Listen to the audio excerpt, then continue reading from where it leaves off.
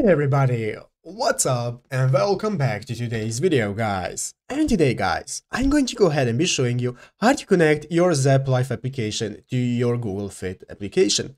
This is a very simple thing to do guys, so make sure to watch this quick and easy video to the very end and follow my steps correctly so you can make sure this works the same for you and that you can do this yourself.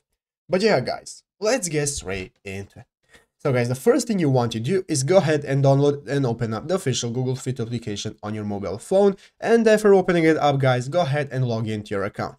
After logging into your account, you'll be greeted by this main page right here where you can see all the sections that you can access. You can see we are currently in the home section, and now let's say that we have logged in and we want to go ahead and connect our Zepp Live application.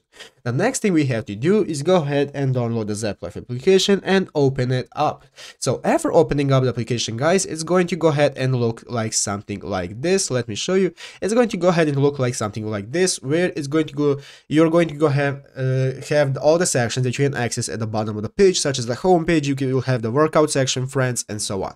So guys, in this section now we want to go ahead and enter the last one where it says profile.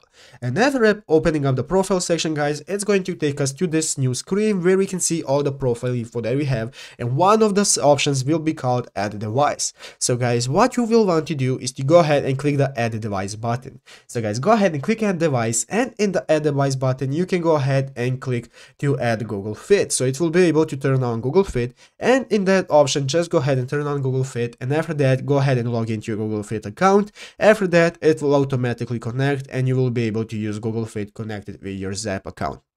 But yeah guys, basically if you just want to make sure, go back to Google Fit, open up your profile section and click the settings icon at the top of the screen and click on manage connected apps, and here you will be able to see the Zepp Live application if you have connected it successfully.